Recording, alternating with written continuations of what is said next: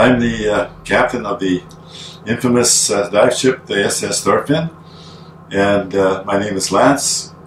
I'm pleased to be able to take you on a tour of some of the ships here in Truk Lagoon that have become very big landmarks, or watermarks I should say, in respect to diving this location.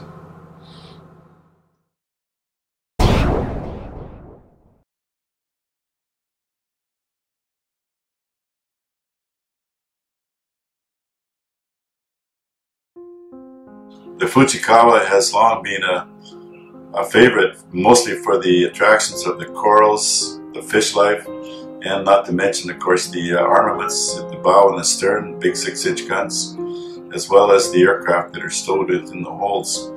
The ship was principally being used as a aircraft transport from Japan to this location and locations down this way to bring aircraft that were newly manufactured into Truk, be taken ashore, reassembled, and put into service as they were required during the war. The ship's attractions, the big guns are quite interesting, although they are a very old style gun. They have a nameplate on them dating back to about 1886 or something similar, and we believe they came off the Russian ships that the Japanese defeated prior to World War I. And they were taken and put on various vessels here that are in the lagoon now. The forward holds comprise of aircraft parts. The Japanese Zeros, so the latest model Zeros, are in the number 2 hold. The number 1 hold has engines, cowlings, wheels. Number 2 hold has probably about as many as 15 or 20 fuselages and a wing attached to it in transit to the island airport next to the ship's anchorage of Etten Island. The ship was unloading aircraft at the time of the raid that came in February 1644.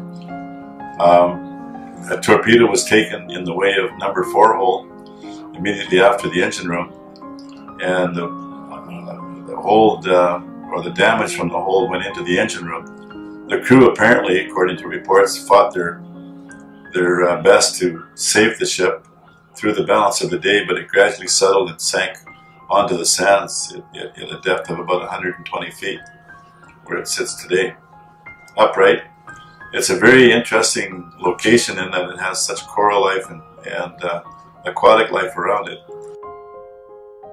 and also the attractions of the interior, the engine rooms, machinery spaces. The interesting cargoes are diverse, ranging from warfare to good times. And in the afterholds, the good times are very evident in that there was almost 3/4 of a hold full of alcohol back there. It was beer, sake, whatever other kind of bottled goods that the Japanese were using to entertain themselves during the warfare.